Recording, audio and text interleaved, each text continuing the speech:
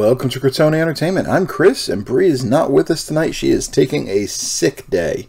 Don't know what came over Bree. She went and did a jewelry show over the weekend, and she has been sick for the last several days. So that's been interesting in the house, but it's all good because we're here. We're doing Tabletop Tuesday while she's on the mend. She's getting better day by day, and I finally have the opportunity once again to do something that I have not done for a very, very long time, since honestly before COVID started, and that is I get to set up a new game group again. I am super excited about this. It has been way too long since I've had a regular gaming night with a regular group of players. It has been largely intermittent gaming or playing games with Bree and Julian, and it's just going to be great to get out there and play some games again. So this all actually started a couple of months ago through Discord. I'm a member of the One Page Rules Discord, and there was a looking for games sub Discord. I don't know what you call them on Discord. I'm too old to learn. But anyway, one of the subcategories, looking for players.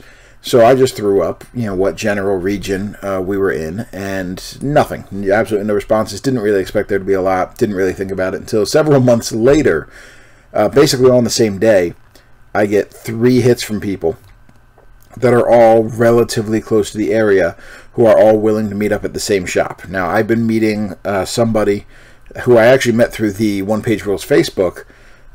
Yes, that is the only thing Facebook is useful for at this point, is hobby groups and messenger app if you don't have somebody's telephone contact information. But met somebody through the One Page Rules Facebook, and we've been meeting up intermittently to play games with One Page Rules. I have a buddy I've been playing games with for the better part of a decade who has largely been out of gaming. He'll pop in periodically to play a game with me, but he hasn't really been getting out and playing his own games. But he is, seeing that we've got 3 people from just a bit north of here, the one person I've been meeting up with semi-regularly, now he's all of a sudden back into it. So now I went from having a game group of half a person to having 6 people, including myself again. And we have our first session tomorrow night. So when you're setting up a new gaming group, I've done this a number of times in a number of different shops. I think it's important to do a couple of things. One, it's important to gatekeep correctly. I'm not a big fan of gatekeeping because most gatekeeping implies negativity. But when I say gatekeeping correctly, we basically have a couple of main rules. Well, one main rule, it's Wheaton's Law is in effect. If you're not familiar with Wheaton's Law, go to wheatonslaw.com. Thank me later. It's a very simple set of rules to live by. And basically, if you can follow that rule, we're good. We're not going to tolerate anybody who comes in and is a problem player. It's just not going to be a thing that we do. And we've been discussing on and off how many points we want to start with, what we want to do. But I'm looking at the bigger picture. And the bigger picture to me is the full group, rather than just getting together and play games with people. So I've started putting together what I call my new group setup kit. And the new group setup kit is made up of a couple of different things. First, it's made up of tables. We've agreed we're going to play One Page Rules. The shop we're going to has tables, it has terrain, but the fantasy rules terrain that it has is a little bit lacking, a little bit unimaginative, and I have a tremendous amount of terrain in my house. So I went ahead and packed up 3 boxes of terrain so I can set up 3 4x4 tables, one with kind of an icy theme, one with a abandoned ancient city theme, and one with a kind of dark, gritty forest sort of theme. So we're going to have 3 different tables that we can play off of to start our gaming group. But of course, what we're going to need after that is we're going to need more players. So what I've went ahead and done is I went ahead and printed off a copy of the core One Page Rules. Just the very basic, here's how you get started rules for One Page Rules. The one side, double-sided. And I printed off multiple copies. And I will be handing those out to anybody who expressed the slightest interest in what we're doing. We actually had a couple people last week when the one guy I've been playing with and I were playing a game. A couple people stopped by and said, "Hey, what are you playing?" And we said, we're playing One Page Rules Age of Fantasy. And, a couple people said they were going to go check out the website for it. But you know what? I'm going to bring the rule sheet with me and I'm going to offer it to people. I'm going to say, hey, here's a rule sheet. Now, after that, the next thing you're really going to need is the actual game kit itself. So I've gone ahead and built this game kit here. Now, this is going to start with a tape measure. Set up in inches, really whatever measurement system you're using, but we did it in inches. So this is the first thing that's going inside this just quick game kit. We've got a 4-sided die here because one-page rules, the basic rules, operates off a 4-turn system. This will let you track your turns. We've got some wooden tokens here that are good objective tokens. You can have up to 5 in a game, so there are 5 here. There's a couple different sets of colored tokens here. One set is to do activations, one set is to represent fatigue on your units for when they've already fought in melee, and one set here is to represent when they are wavered or panicked or whatever they call it these days. And there's 5 of each of those because you can have 5 units in a list. We've also got a 3-sided die. There's only 1s, 2s, and 3s on here, so it's a D3. So that's going to let you roll for your objective setup. We've got 5 bigger dice in red for blood to mark wounds on multi-wound models, and I've got a set of dice. 20 should be more than enough to get a game going. I don't think anything's actually going to ever need that many dice at all in a 750-point game, which is where we're starting off this new game group. This is the second of those kits that I have built. So I have one of those for myself, and I have a second one of them. And that's going along with what I call my my game Bible. And we'll go over that in a future video, what the game Bible actually is. But suffice to say, it's going to have what I need to let 2 people start playing one-page rules.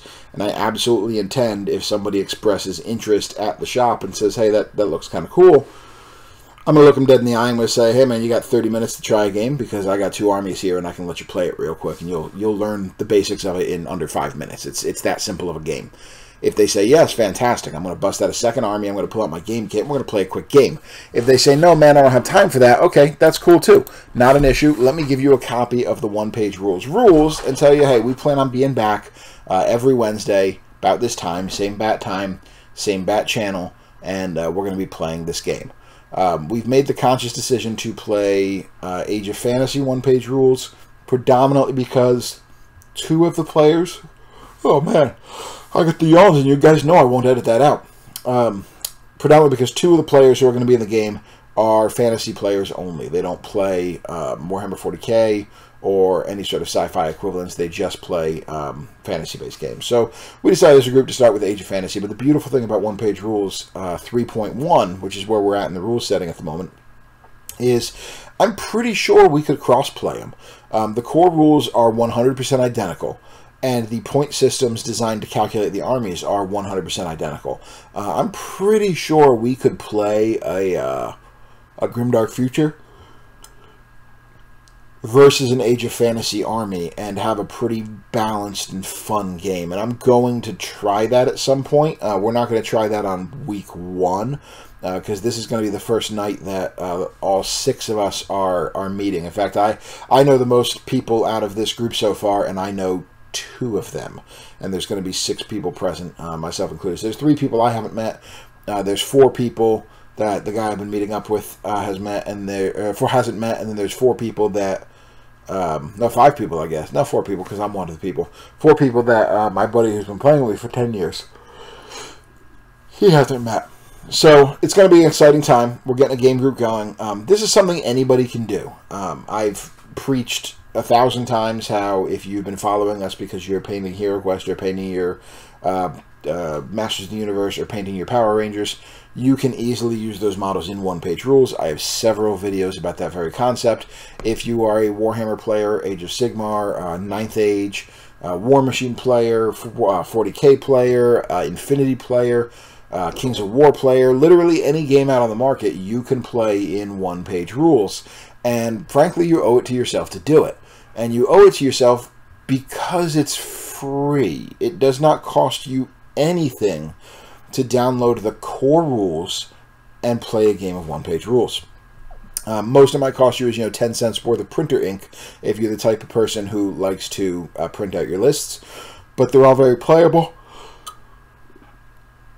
right off of the One Forge, or the Army Forge Army Builder for one-page rules. You owe it to yourself to give this game a try. You owe it to yourself to go out to a local hobby shop, meet up with a gaming group. You owe it to yourself to consider being the guy who starts a gaming group. You don't need to be the best player. You don't need to be the most rules knowledgeable. What you need to be is the most consistent, most enthusiastic player who's always going to be there to teach people the game. Thanks for watching. Like and subscribe for more content. Hit the bell for notifications. We'll see you next time, guys.